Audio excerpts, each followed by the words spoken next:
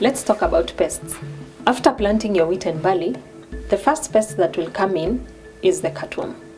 If not well controlled, you risk to have a very low population of your wheat and barley in the crop, therefore leading to low yields.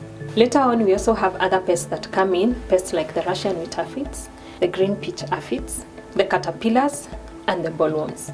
To control these pests, Syngenta offers the best technology in the market. We have ENGEO. ENGEO will control your cutworms, your bollworms, and also aphids that may come in. We also have Ampligo, which is applied at a rate of 250 ml per hectare. Ampligo is going to control your aphids and also your bollworms. For more information, follow us on Facebook, YouTube channel. Our SMS code is 22432.